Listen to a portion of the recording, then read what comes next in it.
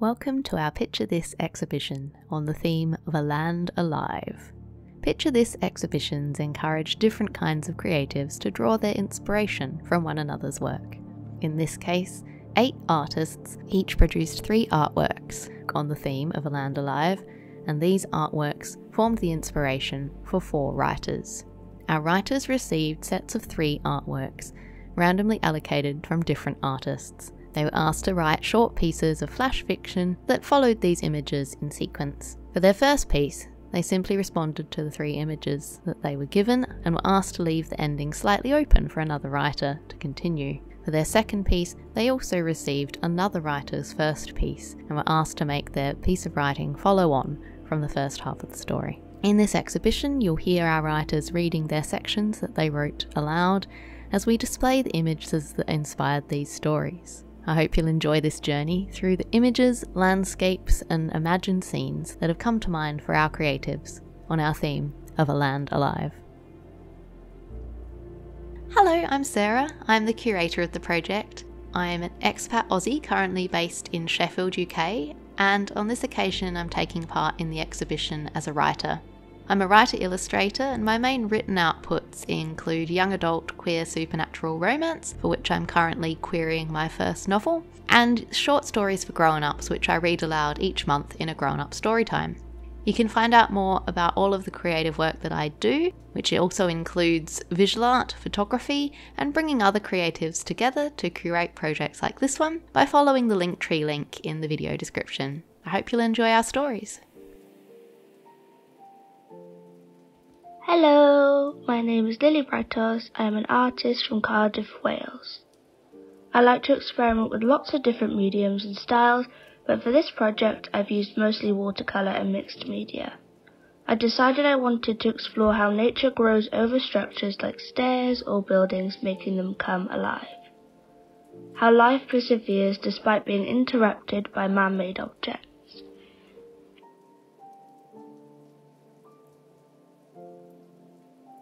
Hello, I'm Faiza, an aspiring visual artist based in Dhaka, Bangladesh. Living in one of the most densely populated and air-polluted cities in this whole world, getting a breath of fresh air sometimes feels like a fantasy. A land alive to me is therefore a place where every living entity can breathe without having to worry about getting choked by the black smoke. Taking inspiration from my recent travels, I thus decided to paint landscapes, as it is Mother Nature at the end of the day to whom we surrender for keeping our hearts pumping, for getting the air we need and everything else.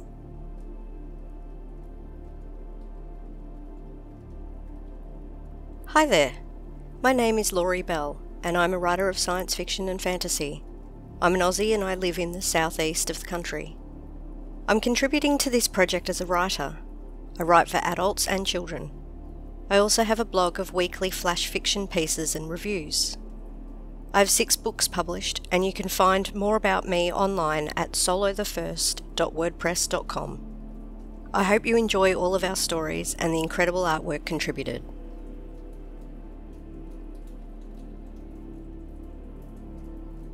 Hi there, my name is Mavis. I'm a visual artist based in Nigeria. I love working with a variety of mediums, both digitally and traditionally, although gouache paint has been my favorite for a while now, which is what I used for all 3 of my art pieces on this exhibition. In terms of my style, I love experimenting with colors to create beautiful landscapes and emotionally charged scenery. And this exhibition has given me the opportunity to do more of that.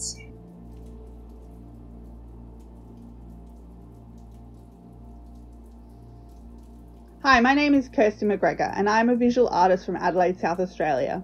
I work predominantly in watercolour and mixed media, and my work looks at the environment and our interactions with it. For this project, I created a series of work looking at different bird life and different leaf life. I like looking at the colours and how they make me feel. I hope you enjoy looking at it.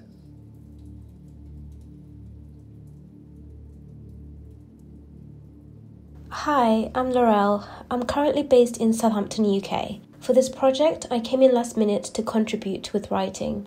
I was intrigued by the title of the project and immediately inspired by the artwork. It speaks to what I value and cherish, which is our relationship with nature. As humans, we've lost touch with our natural world, and we see how we and the planet suffers for it. A lot of my work is centered around healing, our relationships with ourselves, and in turn with nature.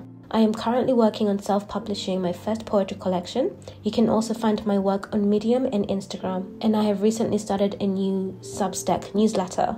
I'm very grateful to be part of this project, and it has been amazing seeing how well this has all linked together. Thank you.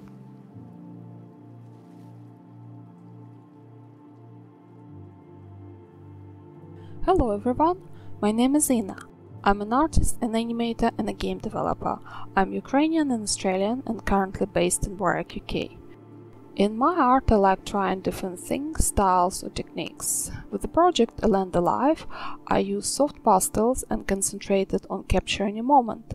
Summer meadow under evening light, vortex of leaves, trees and branches that formed into a kaleidoscope picture, and a second before raindrops hit the ground. If any of my paintings are sold, all money would go to Ukrainian charity.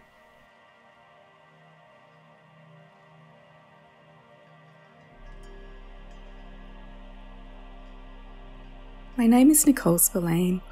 I live in Melbourne, Australia. I am an artist. My usual medium is block printing or lino cut printing, and I've used that medium for this project. You can find more of my work on Etsy under the name Block Party Print Store. At the end of last year, we had a La Nina weather pattern in Australia, and it rained almost every day during spring. This unusual weather pattern created an abundance of growth and insects in numbers we haven't seen for a very long time. For this project, I wanted to take a closer look at the details of some of these beautiful insects and the plants that they live in.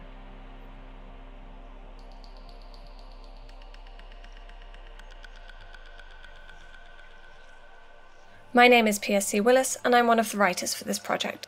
I'm based in Shanghai, China, where I run casual writing meetups and co-run a fiction workshop. I believe that community and collaboration are hugely important parts of the writing process, which is why I was excited to get involved with this project. I write both short stories and novels, tending towards cozy, queer, optimistic sci-fi and fantasy. You can find my Twitter profile in the description if you'd like to see what I'm up to. Blagamik Jingila Nanganaraba Marina. I am an artist, a movement enthusiast, and recently I have become a new mother. Nye Githabul Bunjalong Jaugun. I am currently running an Indigenous art gallery on Widjabul Waiable land. I am deeply inspired by Mother Earth, the patterns that she creates, and the way that she interacts with the built environment. My practice used to be predominantly acrylic-based, but has since transitioned into a more sustainable practice. I go out onto Bunjalung Jogun and collect earth pigments and process them so they become a gouache or a watercolour. So yeah, Yahweh Bugubeh. Hi, my name is Ray. I'm a researcher, a writer and an artist based in Southampton, England. I'm very pleased to have contributed several paintings as part of this project. In these I've drawn on my general interest in material mergings and entanglings, but particularly between the ideas of what is eternal and what is fleeting.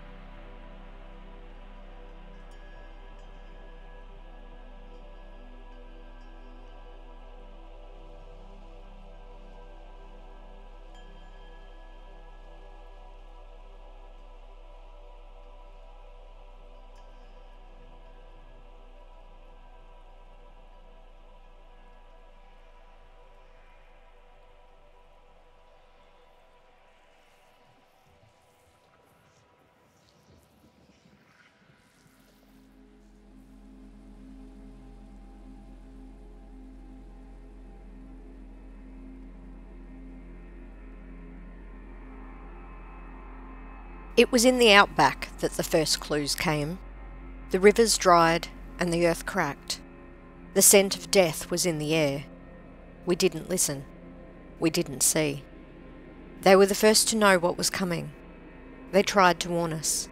The fluttering wings of colour that seemed to herd us away, first from the forests, then from the cities. Great swarms of colour against the arid landscape of bone-dry earth and crisp tinder wood. When the winds picked up, we didn't think much of it. Nothing showed up on the radars, and that is what we watched with great care. Then the rains hit. Hard, torrential, wild. Unprecedented, they all said. It wasn't. They knew. Change was coming. The world was turning and it was time to go. We didn't have a choice. We needed somewhere else. So we looked to the stars.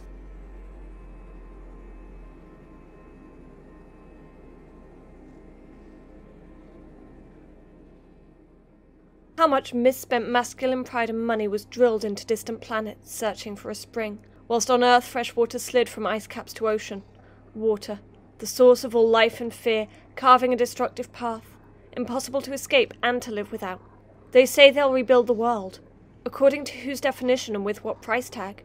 Earthpoint 2 will never have every nuance of every childhood. We would rather run through ruined canopies remembering, leafy green dappling the sunlight so we believed in magic. Capturing nature via nothing more sinister than ticks in an I Spy book. Now the steps that open to all those possibilities drop sharply to nothing. We're rendering our own reality. The glimpses we want to preserve, but it glitches. Butterflies that ripple, their eyes blinking and far too literal. There's beauty in the falling stars and rising purple haze.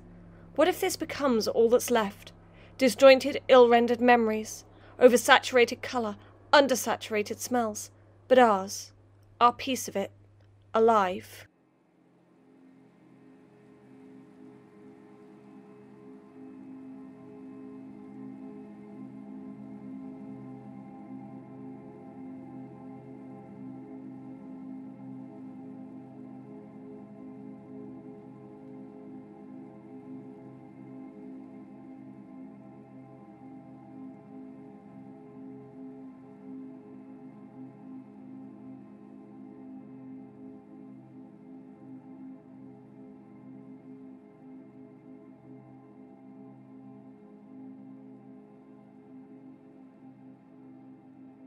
The day I discovered it, it was the trees that made me go. I'd sat on a fallen log for a break, the temperature already stretching above 30, although I'd left at sunrise.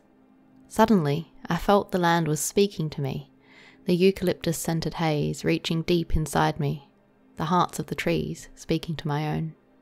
I stood and left the path, moving into the trees' embrace, and all around me the air shimmered with life and a kind of magic. It was like walking down a tunnel of fireflies, only the firefly shapes were conjured by the dance of dappled light and shade. A soft sound hummed in the air, like crickets, but more, a storm of living song. I followed the tug I felt in my sternum, until the trees thinned, an old road, I thought, strewn with fallen branches and crumbling stones. The stones came from a little house, cracking under the prying fingers of vines. It sat, slowly and silently becoming one with the land, beckoning me over the twisted wooden fence between stone wall and outhouse brick to the overgrown tangle of garden beyond. I was surprised to be greeted by an oasis of fallen leaves, forming an atrium-shaped carpet of blues, soft greens and yellows. They hinted a delicacy that made me pause before I could walk on them, yet still they seemed to whisper an encouragement of something more. The beauty and precision of their placement a stark contrast against the overgrown weeds surrounding it. I pursued the untrodden path, when without warning, the garden suddenly dipped and I fell through to end at an expansive field. I looked up to see where I had been, but could no longer trace it. My eyes clouded from an unexpected gust of wind. I could only continue onward, wading through the haze. Through my squinted gaze, I admired how the trees looked like dancing carnival women, swaying to the wind just as I pushed through it. With yet another twist, the field came to an abrupt stop. I tasted the salt in the air before my eyes blinked to take in the expansive scene before me. I had found what I had sensed was waiting for me. Here, this thumbprint tag of nature, sheltering bustling baby turtles, lush water plants glistening, the entire universe contained in this earth-carved dish, life thriving seamlessly, effortlessly. I was here to be reminded of how a simple journey can lead to the most unexpected and beautiful discovery.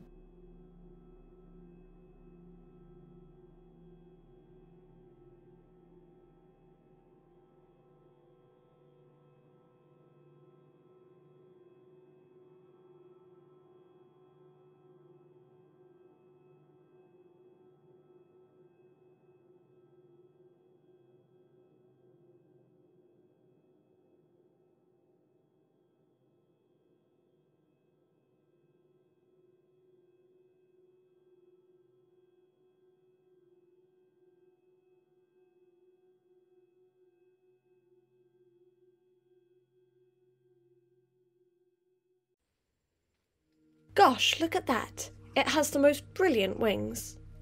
I followed where she was pointing to a huge moth spread out on a stone nearby. An emperor gum moth, I said. Did you know they have no mouth and survive off the energy reserves they built as caterpillars? They live for a few weeks at most. It's probably dead or dying if it's out in the day. She lowered the peach she had been eating, frowning as if I'd soured its taste. I'd thought she might understand, given that she had chosen a set of ruins for our picnic. Perhaps she saw the lush green grass more than the crumbling brickwork. I saw both, and found beauty in the decay. One day, like the moth, I would cease moving and sink into the rich dark soil, roots and worms wiggling through me. It felt fair. I would become leaves overgrowing a ruin and being food for a caterpillar that would become a moth that couldn't eat. But other people didn't like to talk about that.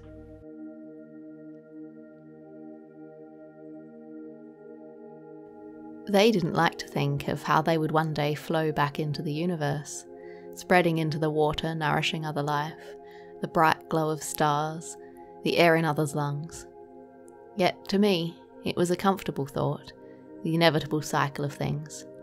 The way that, just like the moth, we fleetingly sail through the world as one thing, then move on to become another. It was a way that we could always be together, small parts of the bigger picture that included us both.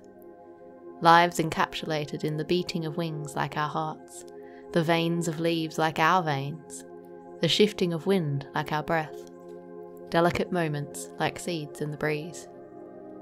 I didn't say any of this as we sat and picnicked beneath the ruined walls that would one day be tumbled down into the earth like the layers of history. Instead, I ran my hands over the grass, the land I knew hid the debris of time, until they met hers, and the rhythm of our hearts pulled me back into the sunshine of now.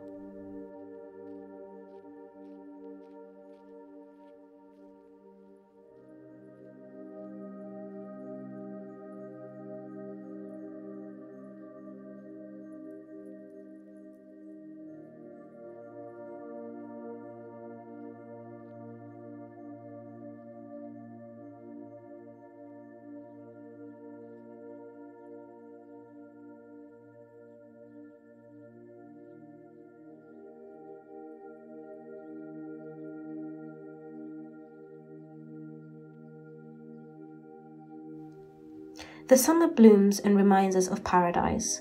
In this blessed meadow, we welcome the golden light. We feel the wisps of penstemon brushing against our calves. We are lulled by lavender filling the air, blessing each iris and cleum with tender touches. We are lighter now, shrugging the weight of winter. We're reminded of our true selves. We're younger now, bursts of laughter joining the click, click, click chorus of cicadas. In wonderment, we observe the translucent wings and the intricacies of their design. We're here, witnessing heaven bleeding into earth, an explosion of coherence, the blending of all that is, in color, in texture, a seamless oneness stretching into eternity. We're suspended in this moment, aware of our fleeting existence, yet still we breathe in the scene before us, becoming one with it too, for there is nowhere for us to be but here.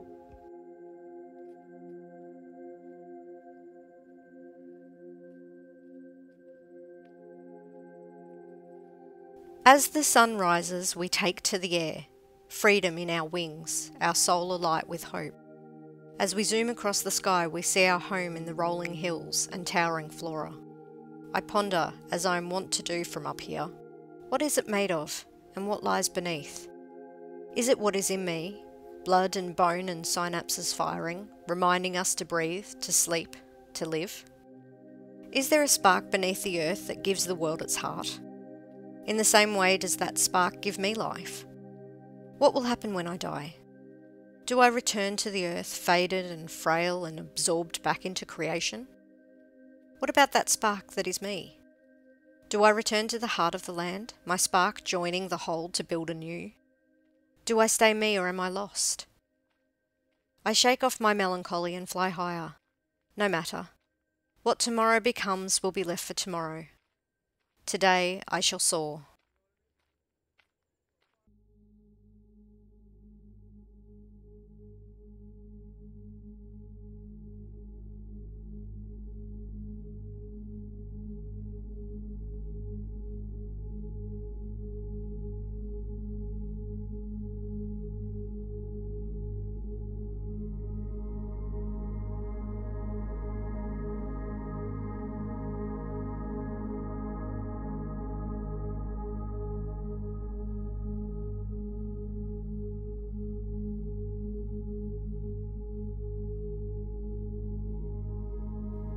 The lands on which we live, grow and dream hold so many stories.